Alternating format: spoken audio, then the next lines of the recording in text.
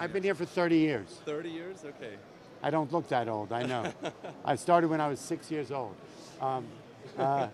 So yeah, I've been here for 30 years. I actually started right here. It was on, it's almost the 23rd. May 23rd, 1985, I got a summer job here. My father's a doctor, and he had a patient who owned was the head of a brokerage firm called Cowan and Company. It's probably known in Europe. They were once bought out by Societe Generale, and then they went private. And I got a summer job. I had been in many businesses before. I had an MBA. I had a record store in New York. I had a jazz business. And then I had lived in Africa for 2 years, doing finance for actually the dictator of the country. So I've had a very spanned past. But I started here on the bottom, just typing in trades, and it was just a perfect environment for me. Back then, there were 4 rooms like this, screaming, yelling, you know, what we call open outcry, right? There was paper, like this. CME. This is why I still have this in my pocket for 30 years. They still do that on the CME, right? Or? Oh, perhaps, yes. CME they do, but we don't. Yeah. We haven't done this for years. Wow. And then I just went up the ladder. That's the only way to do it here. Great. There's no train. You know, you guys can train for your jobs, but to be actually down here, it's not like you can go to school for it. You know, you learn in the fire. That's the kind of the way it is. And it's either the job you love, or it's something you're just not interested in. Did you know that you're also famous in Germany, or not? Do I know I'm famous? Yes, of course. Yeah. Of course I am. I wasn't always famous here. Yeah. I was always famous for something, but it wasn't always good things. Okay. But in the last, I don't know, maybe 10 years, it's, how long have you been here? I arrived here 5 years ago. 5 years ago. So I think it was probably in 06, 07 during the crash that they started letting the press here on the floor, taking photos more, you know, and I have this look, the Einstein look, and I got one picture in a newspaper, and then it became sort of a big deal, and then it took off. So you're more or less coordinating during opening bell and closing bells? Or so what, you mean, what do I actually do here for customers? So what I do has been changed over the years, right? In the old days, so you know, on the outside of this room are brokerage firms, right? Your Goldman Sachs, JP Morgan, Citibank. They're connected to trading desks. It's as if you had a company here in the States and you guys were upstairs, all your brokers, and you didn't want to, you were trading electronically, but also you had customers that needed a little more care. So you would have a booth here on the floor, and you would have your desk, and you would call down to a broker, or you would send your orders electronically, then they come to my machine, and then I go out. I can go out physically, or I can go out electronically to the market makers, right? Those guys are market makers, right? So it's the way the room has been set up has been the same for 100 years. If we go upstairs, if you take them to the 7th floor, you can see pictures of this room from 1901, and it looks the same. Brokerage firms on the outside, posts where market makers were. You know, back then there was only 9 public companies in America, so there's only a few guys here. Yeah. But the formation of the room and the standard of the way business was done was almost identical. It's just a little bit changed. But so I used to do, I'm called what's called a $2 broker. So the reason for the name is so Goldman Sachs, Citibank they have their house brokers, people who work for them. And then then you have what's called overflow business. So let's say they have 3 brokers who work for them, and they're doing millions and millions of shares a day. Back in the day when you really needed a human, right now I can send out 1,000 orders in 4 seconds, right? So there's no need for 30 brokers. I can just hit buttons. But in the old days, I could handle 4 or 5 orders at a time, and they would need many, many brokers to do all the business. So Citibank, JP Morgan used to have their own brokers, and then they would have brokers like me who are commission brokers. People who have relationships with the market makers that are special. You know, everybody has a different art down here. Some people are people, you know, I'm the guy who knows about food, about, it's so funny, in the old days there were 1,600 brokers. So this is a seat. That's what's called a seat on the stock exchange. gives me the right to trade stock, right? In the early 1900s, they created 1,564 seats. That was the number. It's like we have in America taxi medallions. You know, when the price of this has gone up and down due to supply and demand, due to the market. You know, before the crash of 29, the value of this was about $183,000. After the crash, it went down to 13,000. Then it went up to 250, then down to 100. The company went public, right, and merged with your exchange back in whatever day, right? It was worth $8 million.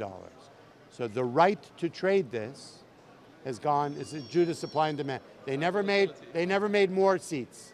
Yeah. 1,564 seats, started in 1899, right? And so the value has gone up all along. So the kind of business I do has changed over the years. Yeah. I used to do overflow business for the big houses, and then when it became electronic, everybody's just, you'd rather use a machine, right? So I had to reinvent, you know, this room had 10,000 employees, right? There were 1,600 brokers. Now there's maybe 800 employees and 400 brokers because of this machine, right? So me as a broker, I could become obsolete or I can reinvent what I do. So I have to have an added value to my customer, right? So my customer wants the human interaction. He wants to know, he doesn't want to know what the machine says. He wants to know what the feeling's going on. And so here's an example of what I do.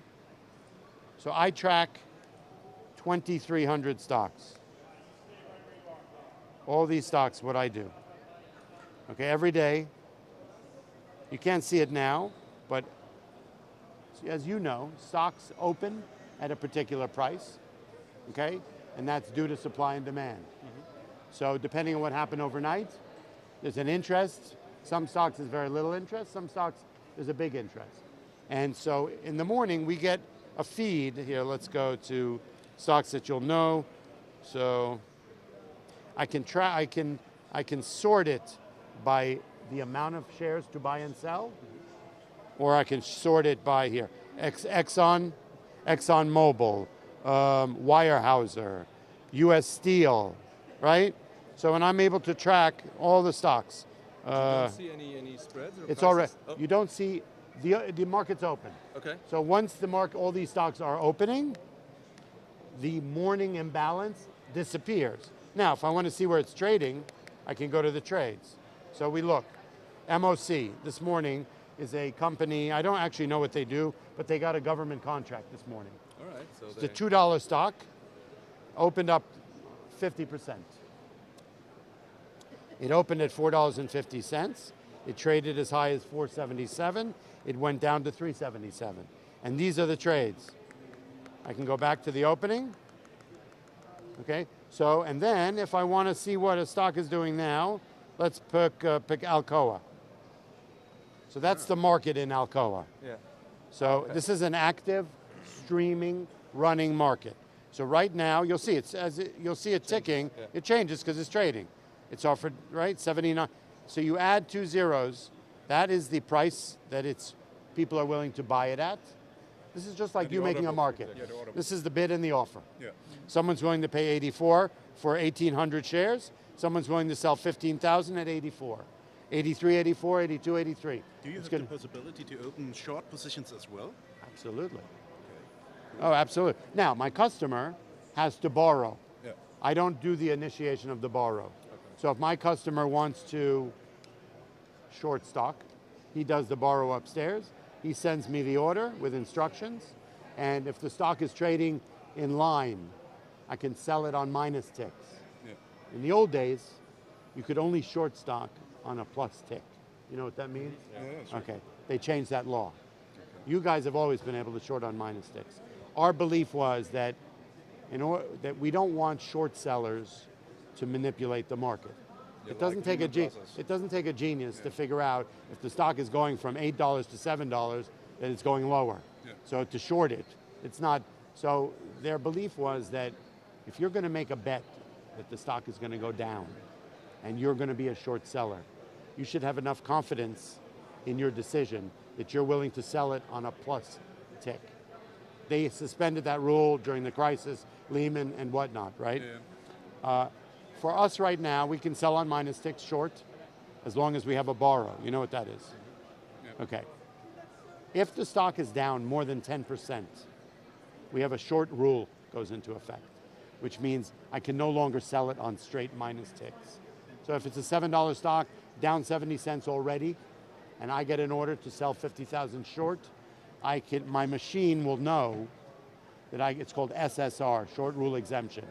I cannot sell it on a minus tick, so it will always sit on the offer side. Yeah. So if somebody comes in and buys them at 83, I will participate in the same. Does it give you the opportunity to launch a pending offer that once it goes up, like for example 5% again on a plus tick, you go short again? Once a short rule is in effect, it stays in effect for the day. Okay, all right. So if the stock goes from 7 to 5, or 7 to $6.30, 30, yeah.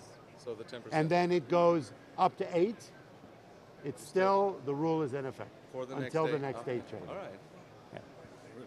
So anyway, so what do I do?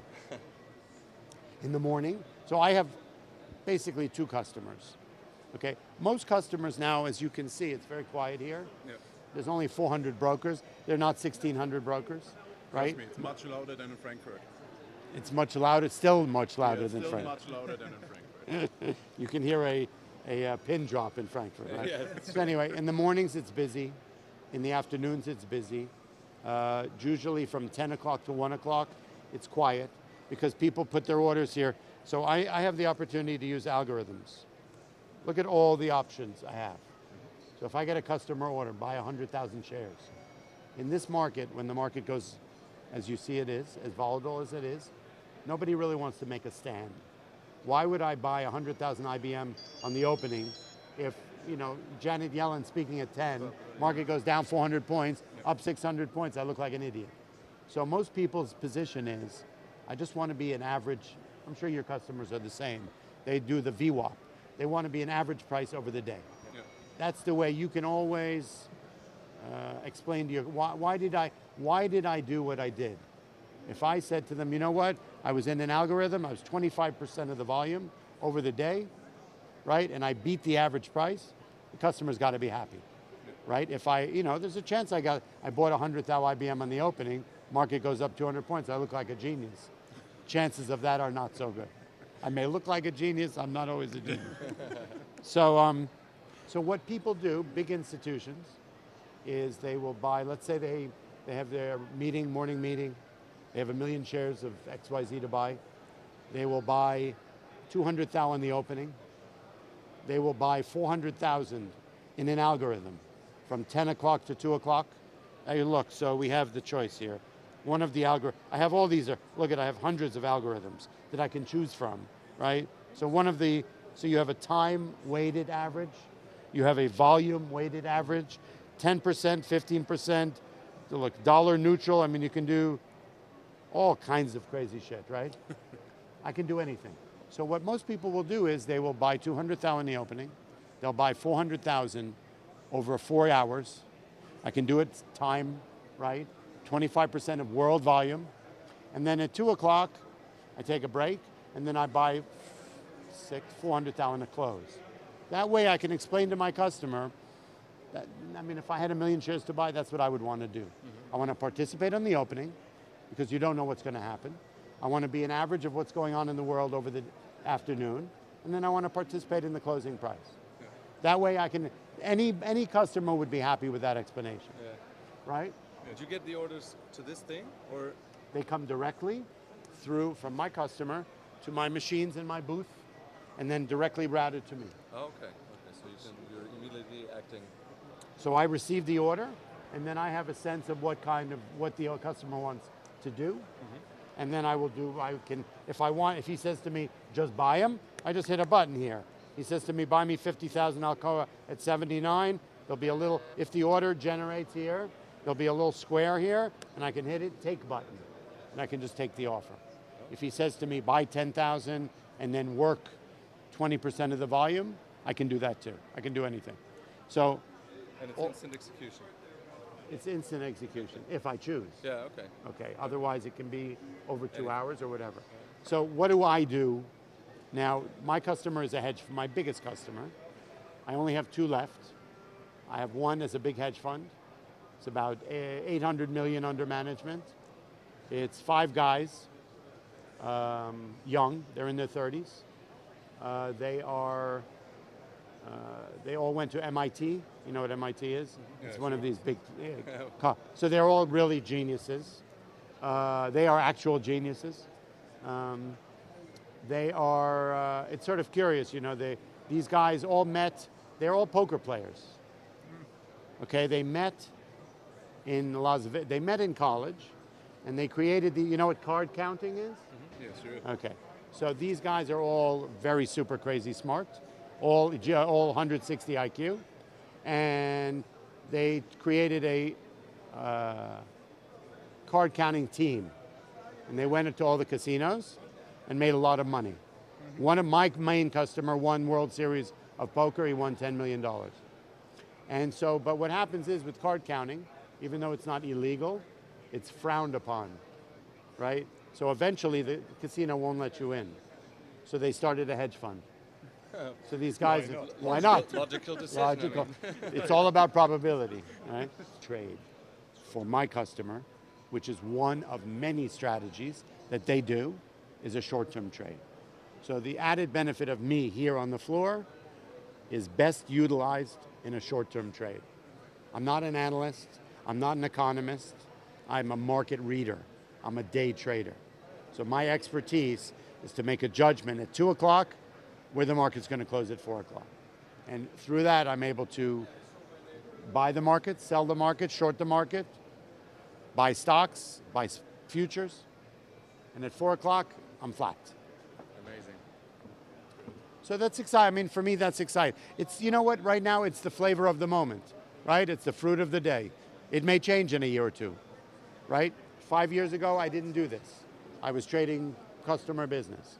But every day, as the technology changes, and I'm not a big technology guy. I hate this shit, right? I would rather, You go back to the I would rather tickets, have right? this, scream and yell all day long. That was what I was good at. You know, you had a crowd of, it's like an auction. You've been to an auction, right? Old buying antique furniture. You have guys, you're able to read the person, right? You scream and yell, you make, you know, that made me happy. This does okay. I get to work with him, I'm a happy guy. Peter, David is the winner of our reality show, and he wants to be in finance and maybe a trader, or, you know. Awesome. What was the contest? The contest was to trade for 3 months, and you get the depot, and you have to make a lot of money out of 10,000 euros at the beginning. That's all they gave you? Cheap bastards. Yeah. They only gave you 10,000 euro. And how much did you make? I didn't make so much because the markets go down 20%, and at the end of time I had 10,000. So. But everyone had less than you. Yeah. It's okay. So you didn't lose. Yeah, that's true. It's okay. That's a win. Yeah. In this market, not losing is a win. So that's cool. And it was 3 months? 3 months, yeah. Okay. Well, congratulations. That's awesome. Thanks a lot. Yeah. Do you have any recommendations for young people who maybe want How to old are you? come on the floor? I'm 22. Okay. So I have a son who's 22. Oh, okay. He just graduated Finance University in Boston. It's called Bentley University. Yeah. And he has the bug, obviously, like you. He's been coming here since I was, you know, I've been here forever, so he's been coming here since he was a kid. He loves the market. He's been trading since he was 14 years old. What I recommend to, you know, you're in a world where information is the key. And the internet and the information highway is so important. And you need to wake up in the morning and spend an hour looking at what's going on, right? You need to watch finance television. You know Mad Money, you know Jim Cramer? You know who that guy is? Yeah, Mad Money I've heard about in the crash 2008. I've seen the picture. You saw him doing that. So I don't know if you have it there, but we have it here. I'm sure. Can you get US TV? No, yeah, we get. You can do it online. Yeah. You could watch the stream. You can watch stream. So, you know, for me, you get guys who are excited about the market. you know, you pick an industry that excites you. You know, I do mentoring for young kids. Yeah. I bring down high schools here, and I teach them about the market, and we do a contest also, except we give them $1 million. So, but, and you get a 13, 14, 15-year-old kid who's maybe father's in finance, who also gets the bug, who just loves the market and stuff. And I say to them, all you need to do is walk down the street in New York City. You look at what someone's wearing on their shoes, you look at what kind of phone they have, what kind of computer they have, and what kind of jacket they're wearing. Yeah. And you buy all those 5 stocks, you're good to go. So you're buying Apple, Nike, right? You know, Michael Kors or JCPenney or whatever. Yeah. And you know, young people have a great sense of what's going on. You know, if you ask a kid now, what do you think of Twitter? They think Twitter is a piece of, excuse me, shit. Yeah. But are you on Twitter? No, I don't like that. And that's why Twitter's trading at 14. You ask them about Facebook, everybody's on Facebook. It's trading at 107. Yeah, that's true. So, you know, you just got to be aware, look around. You know, the market on for a long-term investor is not that hard, because at least our market is a great place to invest. There are companies with value. If you listen to some of these guys, he's not here anymore, but like Jim Cramer, the Mad Money guy, he always talks about value. You know, you have to identify who you are. You're a young person, put $500 in the market. Whatever you have, that will get you involved. That will make you open the newspaper in the morning. Yeah. You'll watch finance television. You'll listen to him. You listen to me. True. You know, and you buy stocks with value. Yeah. Right? And that's not, you know, you look around, you'll see that there's a lot of stocks with value. Like a Nike, for instance. There's a guy on the floor here. He's a market maker. Have they met any of the market? Fabian. Fabian is a believer in, he said that when he was 17 years old, and he also loved the market, and his parents wanted to buy him a pair of, all the other kids were buying $200 Nike sneakers. And he said to his parents, I'll buy a $10 pair of sneakers, buy me whatever money you would have spent on the sneakers, buy me 10 shares of Nike stock. And it was $30 and now it's $280, right? So, you know, if you think about it, that's kind of what be involved, read a lot. I don't read much, but I love watching this stuff. The internet's amazing as far as, you know, information. And long-term investment. So when you buy, For you know what? You can, if you have some money, always have a little bit that you're willing to risk, and then have some that you want to look a long term for. okay, Trading is a real discipline. Okay, you need to know that you don't always buy when everyone else is buying. You know, when Carl Icahn announces that he just took a big position in AGN, well, he bought it 3 months ago, and now all these idiots are running to buy it because he bought it. Well, that's the time to sell it. You know what I'm saying? So you can be contrarian. You know, you can. I have a friend, I'm happy to give you his name, who runs a trading school. okay, cool. So the discipline of how to trade, I sent my son to trading school from the age of 15 until he was 19, Because in every school- summer. Because in school we don't learn about. You don't learn yeah. about trading. Yeah. You may learn economics, you may learn a little about finance, you may learn about accounting, but that doesn't necessarily help you here. Yeah. So I'll give you the guy's name, you go online, he mentors people, young people, you take his class, then he has a chat room. So there's all kinds of day trading too. There's technical day trading, there's called swing trades. Yeah. I'm sure you guys know about these. You know, when you get stocks spike up, you make a short play. You know, Trading you highs can and do lows. virtual trading. So just be involved every day though.